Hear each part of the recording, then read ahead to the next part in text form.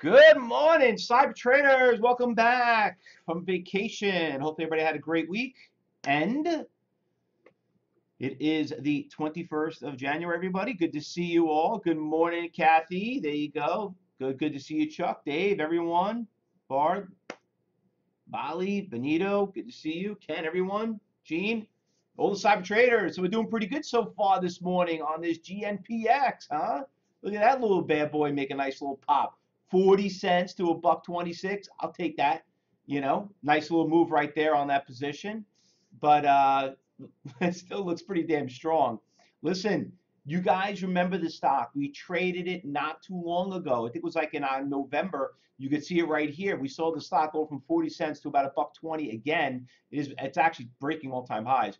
But we remember we traded the stock, and also I want you to go check out my blog. We've been doing a lot of blog articles, and this is actually a penny stock. So I'm going to write an article on penny stocks on it and explain a little bit more about it. Once again, that's not what we do here in the morning meeting, but I want to educate everyone a little bit more about what we're dealing with when we deal with these stocks right here. But shockingly, surprisingly, they've been kind of making a little bit more of a noise in the market. The only bad thing about it is get a little nervous when it comes to looking for iceberg orders and all that good stuff and all that fun stuff. But anyway, let's talk about what happened on Friday, and then we'll go back and go through the watch list and see what's going on. First of all, a couple of good stocks that we traded on Friday. For some of you that were not here, or maybe today is your first day in the room, just want to cover a couple of things that we did cover. First of all, let's start off with the SNCA. Okay, it ran up most of the day, and hopefully it doesn't look that good right here. Let me fix the chart so you guys can see what happened. There we go. Put a 3-minute chart. So this stock took a huge hit, came straight down, and oh, wrong one. Hold on. Sorry. Hold on one second. There we go. All right. So stock was a fun stock. I mean, huge short squeeze. And this is what I always keep telling you. You can't go broke taking a profit. You could see this thing. We traded it, went from a buck 50 all the way to $4. I got nervous at some. I just kept selling it, buying and selling it.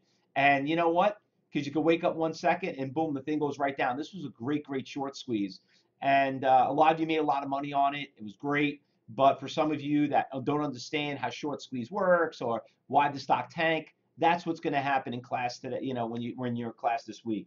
So remember, but anyway, at the end of the day, don't ask me why it's at a buck 40, how to go up. It's irrelevant. At the end of the day, we made money, we traded it. It was a lot of fun, and that was really cool. Now let's talk about some brand name stocks. So we all know about LK. So LK has been on fire. It's at 50 bucks so far. It's been obviously what's going on with the US MCA trade. You see what's going on with the China deal, so a lot of these stocks are really like taking off and capitalizing on it. So and also the other one too, NEO, and it's moving to also this morning, INO. I mean, there's a lot of nice little China stocks that you guys could be trading that are doing pretty well, that are within your budget. These not like, trading like Alibaba or anything like that, but they're pretty good stocks. They're working out pretty well. And, we all capitalize on, especially the LK. That was just, it's not only been a good day trade, it turned into a phenomenal swing trade. A couple other ones that moved up nicely through the day. Let's talk about with some of the pot stocks. Crohn's, CROS, that one actually worked. Not as pretty as the other ones, but these stocks have been taking a big hit. Listen, I've been talking to people, and they keep asking me. I have some people that lost a ton of money on this stuff. Everyone's worried about, they're legalizing it. Canada, 100% legal. All of Canada. US is starting to legalize it. And listen, great story. Don't let your political beat get involved in it. Oh, it's wrong, whatever. At the end of the day, listen, it sounds like a great story, but apparently it's not really doing as well as we thought it was going to do. So the stocks obviously are probably projected a lot more, and not really doing too well. CGC was another one that was trading side by side with it. That one also did pretty well. And the AMD trade, let's go back to that one. All-time highs. Holy crap. This stock has just been a tear from the beginning of the year. October, $20 stock with 50. You know, listen, you want to be a good swing trader, want to be a good investor, you damn well know what happens over the course of the day, and AMD showed that to you in black and white. All right, so let's talk about this morning. What is moving this morning? There are a couple of nice little stocks that are moving. Now, remember, it is a Tuesday. It's not Monday, everyone. So the market was closed yesterday. Observing a Martin Luther King Day, which I'd like to thank him for what he's done, his service. If everyone celebrated, it was great. And but the bad part about it is that it was a 3-day week. So we all know, like, 4th of July, Memorial Day, Labor Day, Thanksgiving, all these days, when you have 3-day weeks, a lot of news doesn't come out like on a Friday afternoon and coming back on a Tuesday morning, because people take long weekends, especially here in New York when it's cold. Everybody wants to go on vacation, hit someplace warm. So a lot of these traders are away. And you could see even yesterday, even though the futures were open up yesterday, you could see they did absolutely nothing. What do you got the futures doing this morning? I know we were down a little bit. Oil's down, what about 34 cents? Gold is down $9, almost at 16,000. Well, yeah, we've been sitting at the same place since this morning. We were down like 68 points, not that end of the world. But there are a couple of good stocks I do want to talk about that, obviously, if you look at some of the brand name stocks, they're not going anywhere. But when you look at the stocks that we're looking at, we got some nice movers right here. Let me fix my time frame because I don't need to see what's happening 3 days from now. We need to see what's happening, in a minute chart. So here you have the stock right here. Just please keep in mind, everyone, you're not dealing with a NASDAQ National. A lot of you remember this, trading this stock back in November. Go back to your journals that we teach you in class, review them, see how you trade that stock. See if you made money, you lost money. Hopefully you took very good notes and knew the person and the way it trades. Remember, we tell you how we warn you when you trade stock that you have to look out for them. NVAX. I know everybody's having fun with that one. So NVAX, I mean, holy crap. So I wake up this morning, I open up the room around 7:30 this morning, and all of a sudden I'm seeing NVAX from $6 to $8 and went all the way to 10. Okay, so NVAX is breaking, a big high right here. You can see it right here, breaking that high. And if I put a weekly chart, you can see it. This stock NVAX, some of us remember this thing, was at a $50 stock. It just got destroyed, crushed. But when you look over here in the long term, it looks like we're testing some resistance levels right here. And NVAX is a NASDAQ national stock, so you've got some good iceberg orders out there. I see a big seller sitting here at 12,000, right here at 980. Kind of explains why we're having a tough time breaking it. So NVAX, also, please keep in mind, 4 million shares already traded. The market's not even open yet. I just did a presentation, an on-site presentation last week, and people it's amazing how some people today still don't understand where these orders come from, who's trading them, why is it doing what it's doing. Well, that's why you here at Cybertrade University. This is where we make most of our money. Anyway, great move, great pop. But she kind of a little teeter-tottered right at the gate. So you can see how volatile she is, going from 10 down to about 875. So this is not your typical level 1 stock. So be very, very careful. The VIVE.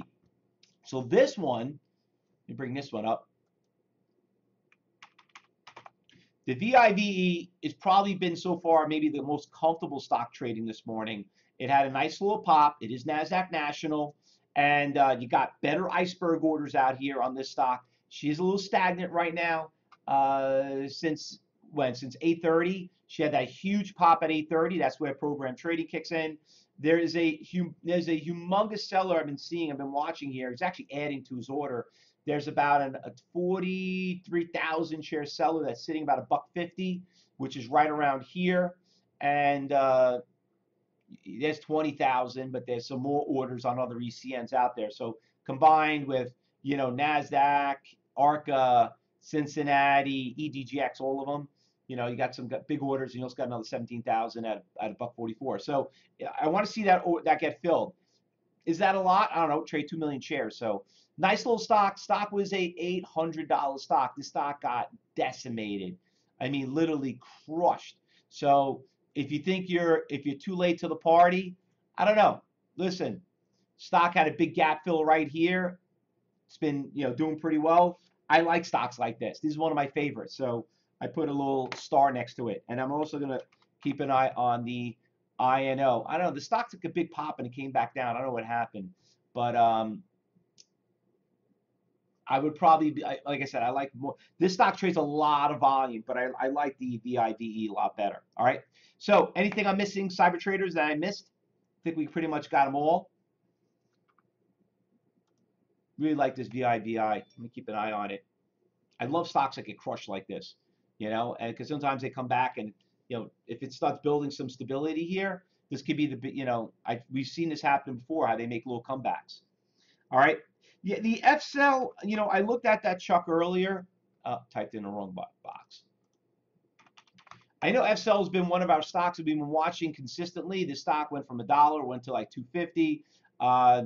It gapped up a little bit. It is a NASDAQ national stock. You know what? It just made a move right now. I was considering it, but now that you bring it up, I definitely will put it on our watch list. That's a good call. Good call. That's I guess that's what I train you guys what to do. It's all about contributing content, and you did a good job right there. Perfect. All right, guys. So there's our watch list. There's our stocks we're going to be trading. And for everybody that's new here or is listening on YouTube or Facebook, please take consideration. Only one of them, two of them might be good ones. Something I might pick might not even do crap, might not do anything. But we always find new ones that will pop up at 9:30. So for all the cyber traders out there, you see something, say something. All right. Remember, we're a team. Let's work together like a team. And make sure you make your call outs on the iceberg orders.